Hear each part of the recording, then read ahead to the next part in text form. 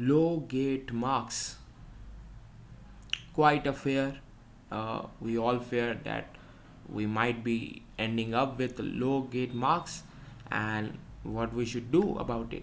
Or most of you might be already given the examination, gate examination, and might have got low marks in gate. But yes, when we ask anyone, they will say that, well, you didn't work hard. You didn't work hard. Is that it? But there is a little more to understand why and how we can avoid getting low gate marks. Now most of the videos you will find that do this, do that, and then you will say, oh yes, I'm going to do this, okay, I'm going to do that. But some things that you end up uh, doing, so you do some things that actually lead to your low gate marks. So it is because of some like mismanagement or something that you thought, because I've talked to a lot of students and who gave the gate, and also many pass outs to who also gave the gate examination and got low gate marks. Then when they are going to analyze themselves, they think that, okay, I didn't work hard. But yes, what is that working hard thing? Because it is just like, should we study more, should we practice more, didn't we study, or what actually went wrong? So why actually we are getting low gate marks? Maybe even if there are people who just have the potential, but they still end up getting low gate marks. So what is the real thing? So I'm not going to talk about the whole thing that you need to work hard, you need to read, you need to do this, but I'm going to talk about those things that you should be actually be careful of.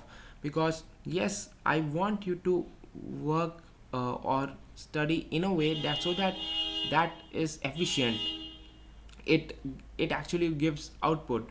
Otherwise then you will end up getting low gate marks. So in this video I will talk about the five major things. So five major things which actually make you end up getting low gate marks. So you need to take them very carefully. Why you should watch this video even? Because I've seen people thinking that, yes, okay, I'm doing great, I'm good, and in the end they panic and they finally get low gate marks, even after thinking that, oh, I gave my gate in a good way, but still they do a lot of mistakes. So we'll talk about those 5 points. And also, if you are new to this channel, so subscribe the channel. So hello guys, welcome back to the YouTube channel of The Concept Guy. And in this video we are going to talk about a very crucial thing, because a lot of students have this fear that if they are going to end up with low gate marks, something that we all worry about, and I in my initial days also used to worry about this, that what will happen if I just get low gate marks, how to avoid that situation, what to actually take care of. So let's get started guys, and subscribe the channel. So we have 5 points here, but I will talk about the first point later because it is quite initial and quite actually crucial. So first point, I will talk about it later. Let's begin with the second point, but first point I will discuss after the other points because it is the most crucial point. So the second point is that well, you might be preparing for gate and there might be some like your confidence level would go up and down, sometimes you might even feel that what will happen if I just get low gate marks. Well, the second point deals about it, how the way you move your preparation. So that is you do a lot of questions. So mainly sometimes what happens that you do a lot of questions, uh, those type of questions which are actually hard. Yes, definitely. Even I used to do that. What I did is that I I read a topic or a subject, and then what I did is that I uh, solved some question, some a two marker question, and in that question, what we see that the difficulty level was quite hard. So what I used to do is that I would to spend a lot of time on that one particular question. So you need to avoid this thing. Okay, this thing I just uh, got at a later stage, that we shouldn't do this, because then what will happen that our preparation is hampered. And even in gate, our this whole our attitude towards the question remains that we stick to the hard question, that we have to do this hard one first, and okay, the easy one we will do it later. But no guys, this is the point number second, that don't just jump into the hard questions first, because hard questions will actually take a lot of time, and time is crucial in gate. So in gate examination, you first need to find out the easy questions. But how to do that? Come on, this is this so easy to find the hard question? Well, when you are practicing, because now you are, I guess you are doing your preparation, so when you will see that you have done a topic, and then you will pick up your book, and what you will do is that find the questions that you can solve. Then you will find that some questions you are taking too much time. Okay, they are hard, and the concept related to them might be a little twisted, so you are taking too much time. The thing is that don't start with those questions. Okay, start with questions which are easy, which are very easy, and some formula based question, direct formula you have to put. Okay, you don't have to just think about much. Why it is important? Because I've seen, if I just take one hard question and try to solve it, then it might take 10 minutes, 15 minutes, 20 minutes, 30 minutes. Then I will take a break. I will say okay, now let's have a break, and after that again, after let's say a 15-minute break, then after that I will say okay, let me try it, I have to do it. But that is not a proper method for great preparation, and you might end up getting low marks. Why? Because simple thing, you are taking a hard question, you are not able to going to solve it so easily. So why to just waste your time? Time is really crucial for the gate as well as your preparation right now. So you will take you have to just avoid those hard questions for at the beginning. Actually, in gate we will talk about that, of how to face them. But yes, do more of easy questions first, and most importantly, increase your speed at the first, because once your speed is increased, then only you actually like going to work on your accuracy. Why speed? Because in the initial stages of your study, when your preparation is going on, then actually you want to cover all the topics, and hence this is only possible, this is not actually possible when you go to that hard question and stick to it, putting a lot of efforts, trying out from here from there, a lot of things doing, and you will get frustrated. You kind of think that I will leave this topic. So don't just stick to that hard question. So the third point is that it is quite common, very much common. Even in fact, I used to do this a lot more. So beware of this point. This is that going to other books, okay, solving problems from, let's say, 11th spill, any book, okay, any course book that you see. So solving that problem, this problem, any book that related to course. So solving those questions first, so that we will think that okay, wow, now I know this thing, let me do that practice, let me do that practice from this book. And in the end we see that, oh, the previous year is still there to be done. So guys, do the previous year question first. I tell you this again and again, do those question first. Those are easy. That from the previous year question you will find a lot, and that is the best thing to go about it. Else what you will do, you will do questions from, let's say a mathematics.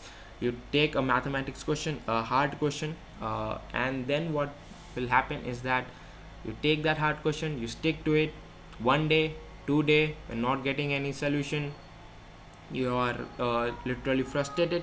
You will say okay, let's take a break.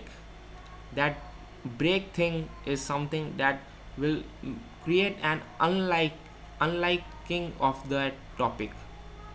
That please don't fall into that, else you will just end up wasting your time and getting low grade score, obviously.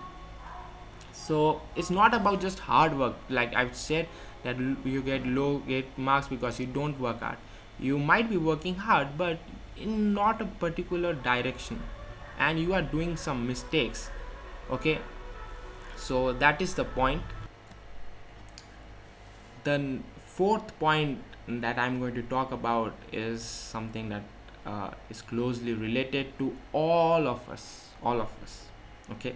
What happens, we see a question, okay, that might be an easy question or hard question, and we kind of think about it, and we see that okay, I'm not able to do it.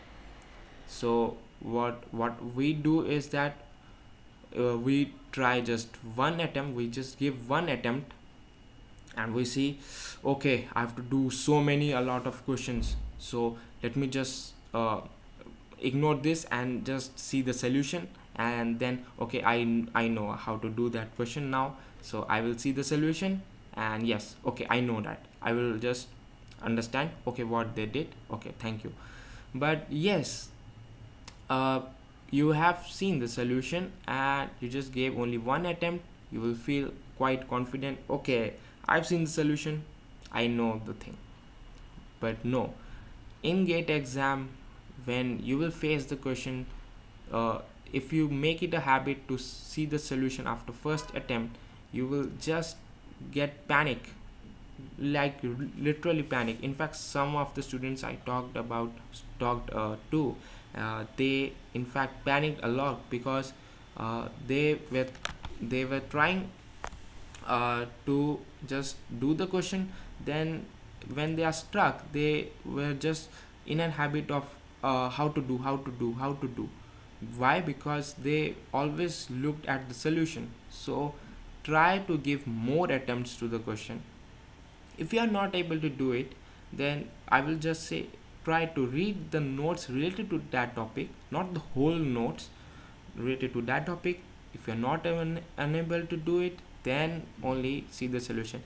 And don't do questions like one question then see the solution, one question, the next question, see the solution.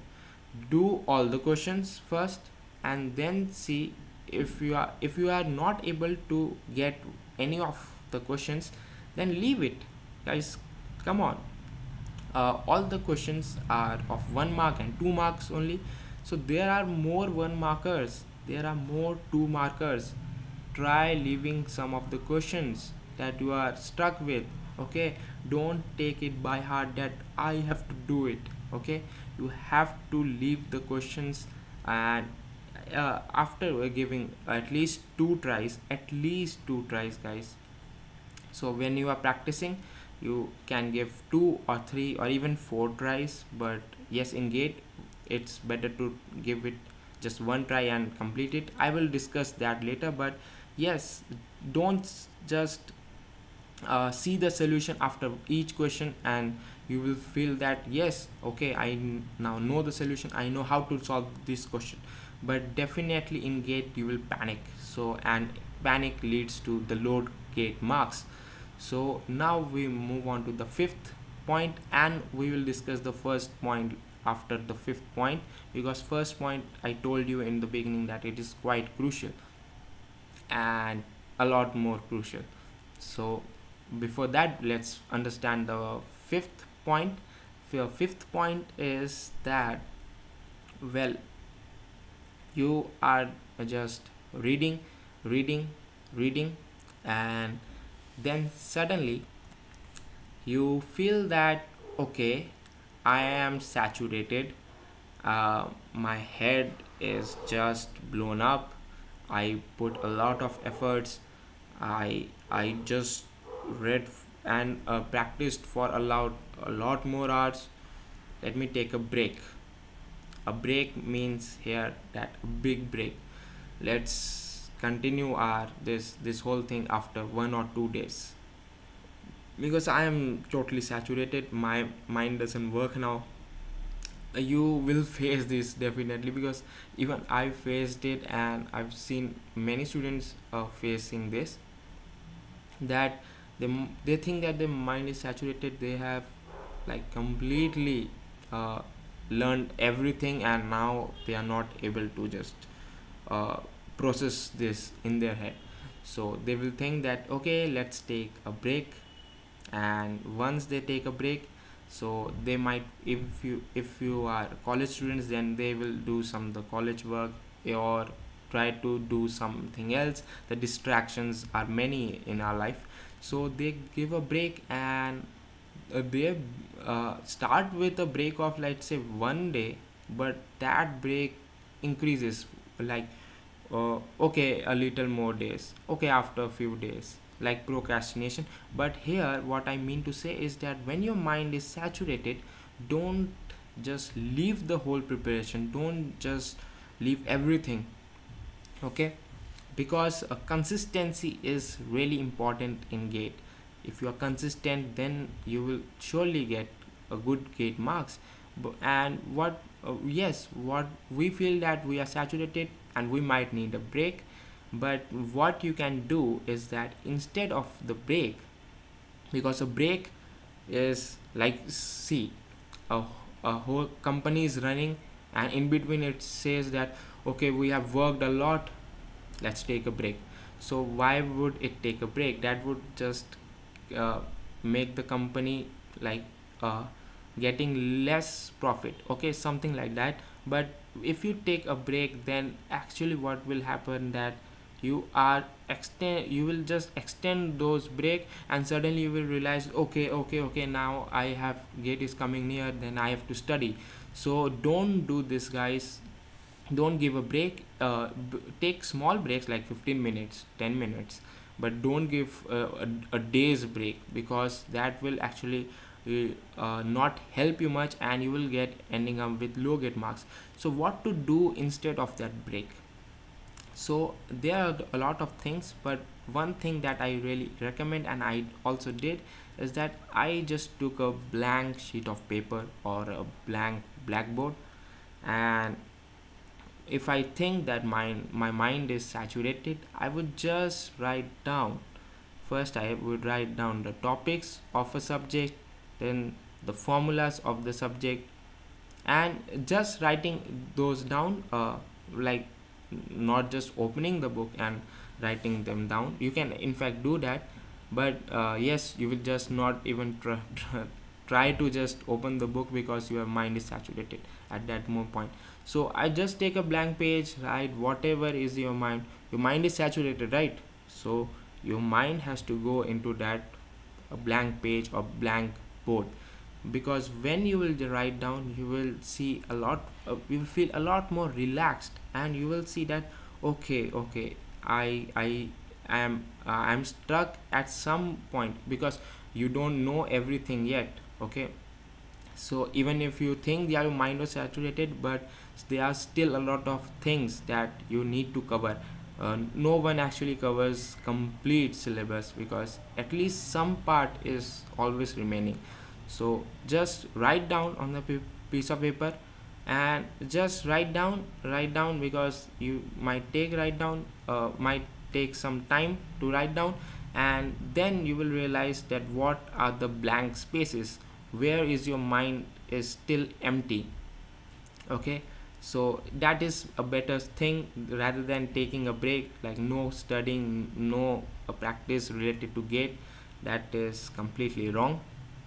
So for lastly, the first point that I told you, the most crucial point, and I need your attention in this first point, because I this is the ultimate point, and this actually determines if you are going to get a low gate marks or not.